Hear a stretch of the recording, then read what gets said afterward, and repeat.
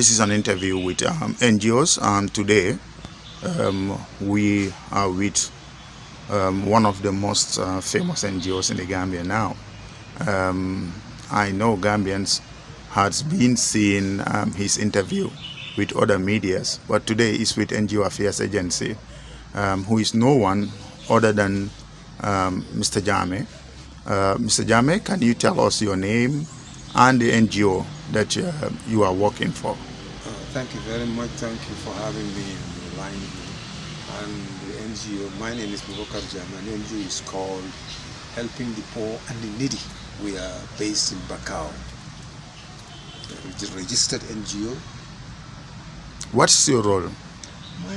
My role as the executive director of the NGO is to see that things are always intact, because I am born in Gambia but made in Germany, and that's the problem I'm having with people here, because they cannot understand. This sounds very colloquial. If somebody tells you I'm made in Germany, that means if I say 3 is 3. If I say 4 o'clock is 4 o'clock. And this one is in me. And this is one of my system that I'm working on. But some people, some workers don't understand, some do, but I have to accept it that way. Knowing you, when I was very, very young, I know you as a musician, and suddenly Gambians turned to see a very good philanthropy. Why do you get into NGO work? Well, you see, the simple reason is as a musician, and then if you hear all my songs is about helping the poor and the needy. It's all part of it. So all of a sudden it came into my mind that, hey, not only music, you can also do something else to help the poor and the needy. Because I'm from a very, very poor family. My father was a farmer. So I was working in the fields, could hardly finish my high school because of money. So then I went to the police band. There I was able to get some finance there, get some money. I could pay for my brother's education to go to Gambia High School. Fine with me. I couldn't go. I had a scholarship to go to Amity, but then I had to drop it because there was no chance for me to go. And then all of a sudden I went to the police band, and then we were playing classical music. I stayed there for a period of time. I had to leave and go because that's not my style of music. I went from there, I went to Senegal, to Sierra Leone, Germany. From Germany, now I'm back in Gambia again. I've done a lot in my music life, the music field of music, and I'm still on it. Once a music, always a musician. Thank you. But why are you into the work of NGO now? I'm in it because I feel poor people, they deserve a better thing than this. No man is born rich. We are all born poor. So how should I put it? If you ignore them, you ignore yourself, because we're born poor and we all die poor. So helping them means helping yourself. People always say poverty is created or no, but no. I disagree. Poverty comes in many forms. You can be poor, be rich, be poor. So, and then the respect. These people, they deserve better than ignoring them. And that's why I decided, instead of I'm still on the music, but I have more time now for my NGO, and I love it. It's a beautiful job to help see the poor people coming to your place, your compound or somewhere, and then you give them donations, giving them money, giving them food, talking to them nice. You hear all their stories. This is very, very disheartening, very, very painful. And I think we also collaborate together. Help them. It's not their fault. Yeah. Let's see how best we can help them. Better their position. So you think paying attention to them will change their life than ignoring them? Yes, that will change their livelihood. We shouldn't ignore them, because let's talk to them, help them. Because let's get into Islam a little bit, because I mean they deserve better than this. I've seen so many people. I had problem with people with that. Some people tell me, no, how am I helping these people? You know, they go sell it. I don't care. I give it to you. It's your problem if you go sell it. That's your own problem. I don't care. But I give it to you simple. And this one, that's in me. That's typically me.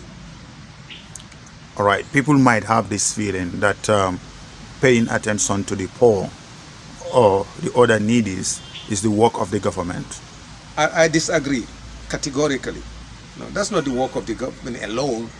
This is why NGOs should support, help them.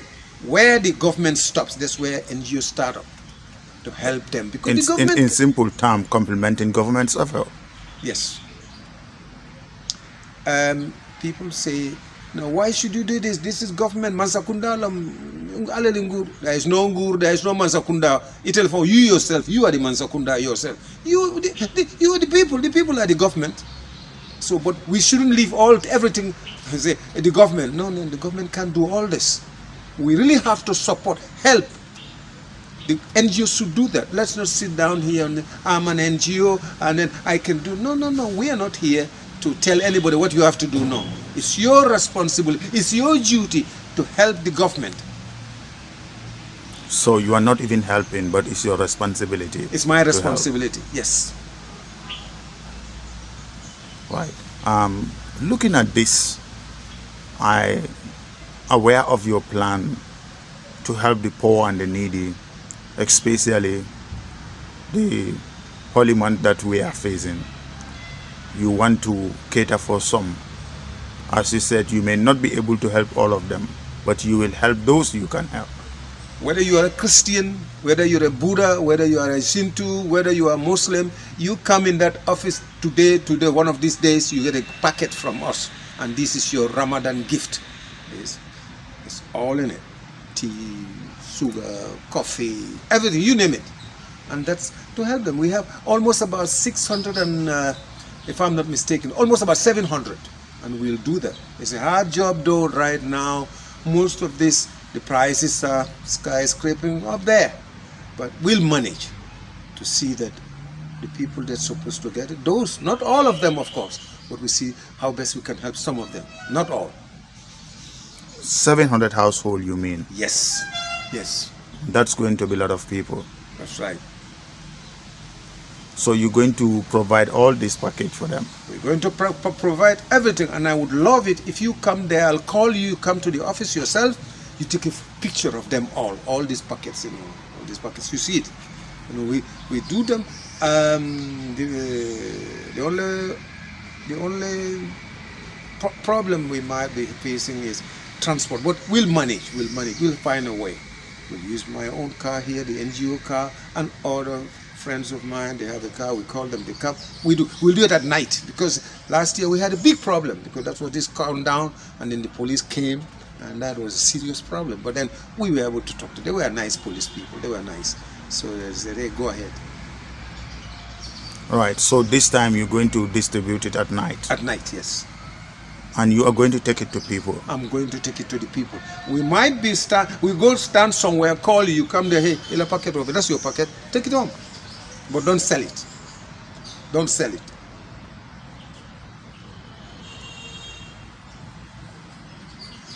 But again, why are you going to select specific people? To select specific people. Well, you see, the tendency is there are poor people and really distressed people. And not only in Bakau. People might say, why only in Bakau? No. Because today in Bakau, now, there are people coming from Fonyi, beyond the ocean, somewhere in Nyumi. They all come. We don't care where you are. But if you come in that office, whether you are Mandinka, Fula, Jola, Timini, no, what tribe, we don't care. Tribe don't matter to us. But if you come there, we help you. Why you didn't specific on tribe?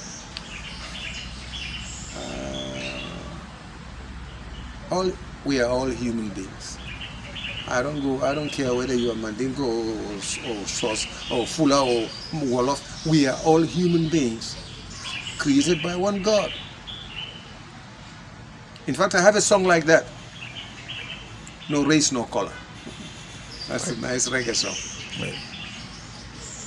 Well, and you think that considering this race or color or tribal sentiments, do you think it's going to help? Well, it's going to help. Of course, it will help. Let's keep on preaching. You know, let's keep on fighting for it. I mean, what I don't mean fighting bonically with you know. I'm not. Whatever. You know, the mindset is. Let's do it mentally, spiritually. No, I say mentally. That people understand that all human beings are the same. No one is better than other. No, that's right. There's a song called Love Everybody, no matter where they are, love everybody and help everybody. What do you have for the beneficiaries? First of all, I wish them all the best of Ramadan. We go in peacefully and we come out from this Ramadan. Please may Allah subhanahu wa ta'ala give us all the blessing. Forgive all our sins we've committed for all these years.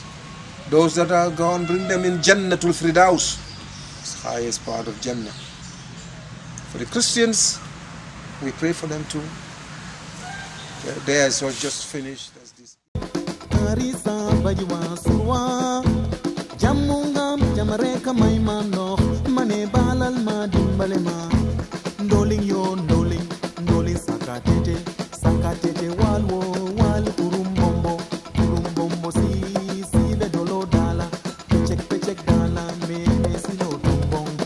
Ramarane am